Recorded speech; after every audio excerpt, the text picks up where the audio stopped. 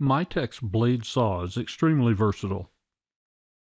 Not only is it an efficient tool for cutting truss and wall panel members, but it also boasts the ability to perform other intricate operations. If your plant supplies stair components, the blade is the tool of choice. Cutting a set of stairs with the blade saw is simply a matter of selecting the function and supplying the required parameters. To begin, click the button labeled Key in Part. The blade software presents a number of predefined part shapes. Double-click on the part shape for stairs. The Key in Stairs window opens. In the upper left portion of the window, the information entered in the inputs frame will configure our stair assembly. In our example, we will begin by entering a job number and description. These fields can be filled with any combination of alphanumeric characters. The stair stringer is the supporting member of a set of treads and risers as shown. In the next field, we'll tell the program how many stringers we want.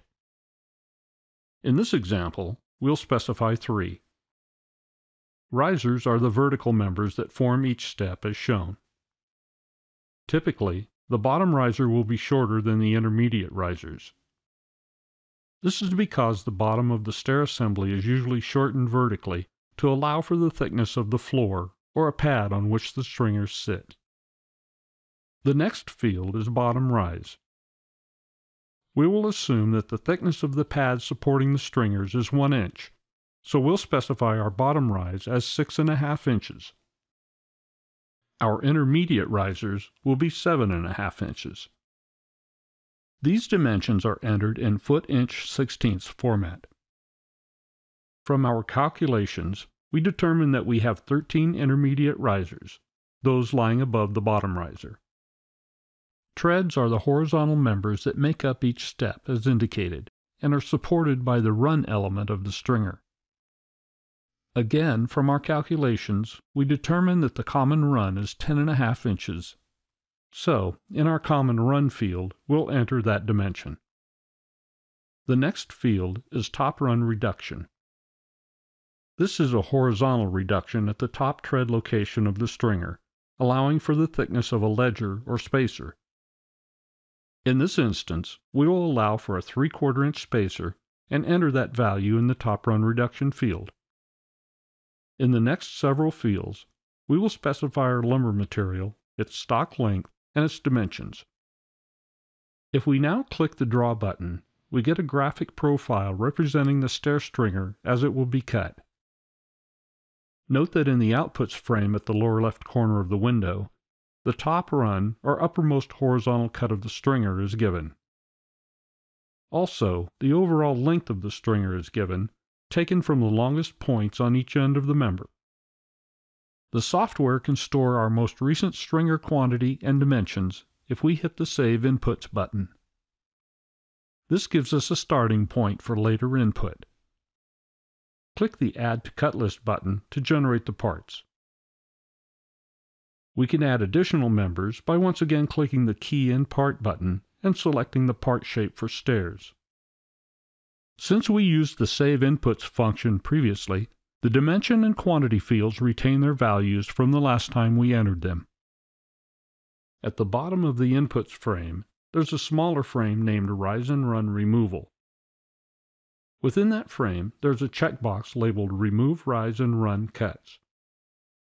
Selecting this checkbox and supplying values for the fields in this frame allows us to create a cap, skirt, or a base rail for the stair assembly. It removes the individual stair step cuts and only creates end cuts for the cap. Let's assume that we want a quantity of 2 caps. We will supply a tread thickness value of 3/4 inch. Note that if the tread thickness is set to a value greater than 0, the next field, Width Offset, must be given a value greater than 0 as well. The specific value given to Width Offset must prevent the nose of the tread from protruding beyond the cap, or base rail. Width Offset is defined as a distance from the nose cut of the stringer to the upper edge of the cap, perpendicular to its length. We'll set a value of 2 inches. The bottom offset field allows us to set a horizontal distance from the face of the bottom rise to the vertical end of the cap. We'll make this 3 inches. Clicking the Draw button now displays a graphic of the cap member with its end cuts and the outline of the stringer superimposed on it. Once again, in the lower left corner of the window, in the Outputs frame, the top run dimension and the overall length of the cap is shown. When all the field data has been supplied, the cap members can be generated by clicking the Add to Cut List button. In summary, with a few mouse clicks and by supplying a few parameters, the sometimes complex task of cutting stairs is greatly simplified on the blade saw.